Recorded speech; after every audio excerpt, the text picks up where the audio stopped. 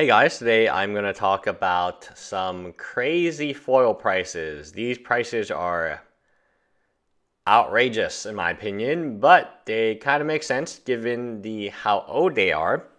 So all these cards are in foil and all of them are quite expensive. So Gemstone Caverns is a $160 foil.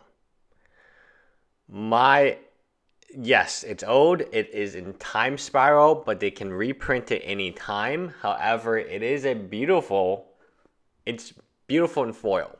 Some cards are the foil really brings out the shine in them. Misty Rainforest, the Expedition is one of them where it looks amazing in foil, but I cannot imagine it in non-foil. Gemstone Caverns is another one. It has recently spiked to $160 and it doesn't look like it's going to go down anytime soon.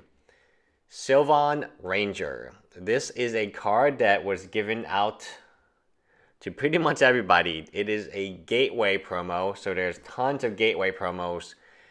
Anytime you have Cultivate or anything that gets you land, the promo will eventually be valuable.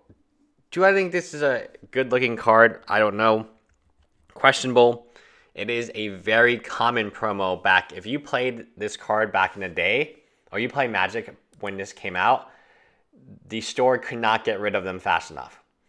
They literally handed them out like candy, and no one wanted the candy because it was kind of gross. And to see it at $5 is really kind of astonishing. I'm not going to lie. I didn't think it would ever get there, but here we are today, and it is $5. So good, good for that. Good for this card. It is quite, I don't know how to say it. It is quite interesting that it's $5. All right, next card is almost a $10 foil and 20 cents regular card. Macadian Mask foils are very pricey, and especially land. So here you fit two categories. You fit the Macadian Mask foil, and you fit that it's a foil land. Foil land will always have tremendous value. I can't remember the last time a foil land was not given time. So Macadian Mask was like how many years ago? 10, 15 years ago? Given time and given a limited supply and given that the player base grew so much, it makes sense that this card is worth $10. There's just not that many copies out there. Is it amazing? No, but it's old and it's in foil and it's very pretty. So certain people like to collect certain types of foils. Okay, Opt. Regular Opt is worth, I think, 50 cents, 75 cents. This card will see Modern only because we don't have that many cantrips in Modern, given the fact that Ponder, which is considerably the best one, is banned, and Gitaxian Probe is kind of banned. So, yeah, this is not Visions, but it's kind of like a half Visions, and that is okay. That's actually enough. So the foil is $60. It's very, very iconic. The quote is nice for those old school players. You got Hannah and your Jared, and you have Hannah in the picture. And this is how the artwork used to be in Invasions. I always thought that it was kind of cool, but like cartoonish, but not in like an anime way. Just like kind of like like the show. What's that show? They had like sharks, and they were a bunch of kids. There were 4 dudes, and then there was a killer whale.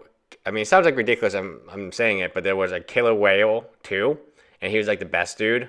And they were like surfers, and they would always rip the streets up. So I'm like, okay, cool. You stopped this guy from stealing $100, but you destroyed the streets in Los Angeles, I think, that they were located in, and caused like millions of dollars of damage. All right. Allura Reborn. This one is a $67 foil, and yes, I've seen it.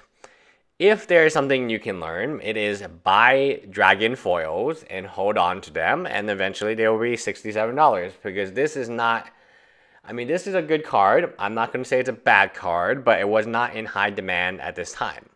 Now, obviously, there is an EDH deck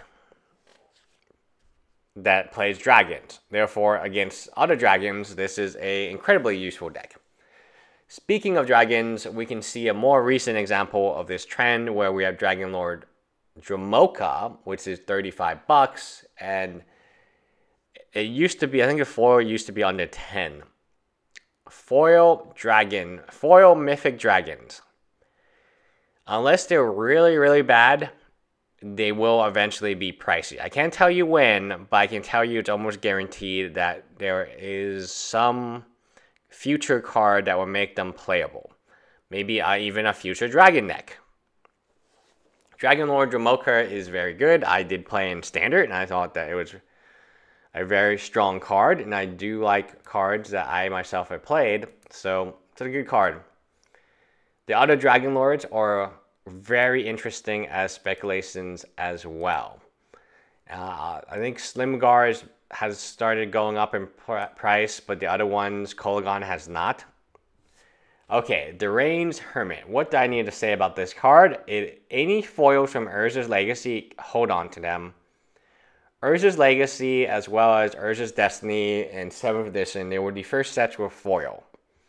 And therefore, they are collector's items, because if you cannot afford Alpha Beta or Unlimited, then the next best thing for you to buy is foil Legacy reserve list cards. Deranged Hermit is on the reserve list. He does have a promo, I think a Judge foil, if I'm correct. And it is a $124 regular foil. Think about that for a moment. Yes, Unstable will have this creature type, but it is $124.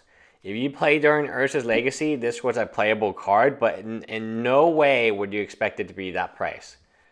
Okay, talk about Liliana of the Veil, the Pro Tour promo. So Lily is one of those cards that is quite iconic, and one of those things, one of the interesting things about Lily is I don't think her foil price will ever go down that much. I think this is the lowest it will ever be due to the reprint. But it will be one of those foils that will be valuable for a very, very long time. Given how iconic it is, given the artwork, I cannot see this. I can see the foils being in more demand, just like what happened to Tamagotchi in Modern Masters, where the best thing to go with one foil Lily is a playset of foil Lilies. And that is my rationale. I mean, let's be honest, I don't think that 50% of the Magic players are female. Although that's what people have said, that, you know, there's all these female Magic players. But they too like Liliana.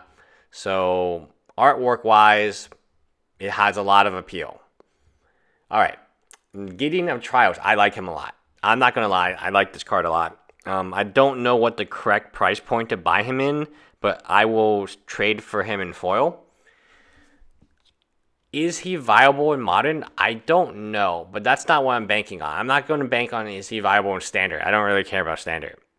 I think EDH is interesting, because you can have multiple Gideons in EDH, and in EDH, you're going to play all the crappy Gideons, the Marshall, Paragon, all these Gideons will come out and play, and all you have to do is protect the Gideons, and that's a new way you can win the game, is just protecting your Gideons, and that's kind of, whenever you have a new win condition, those new win conditions, should they be viable in EDH, are incredibly valuable down the road. Anyway, that is it. Bye, guys.